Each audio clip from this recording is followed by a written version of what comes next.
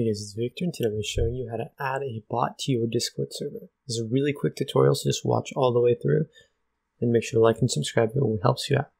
Now first, you're just going to find any bot that you want to add. So here's a really popular bot list that you can go to, or any other bot list.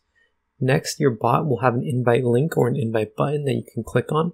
The link will be in the form of this right here.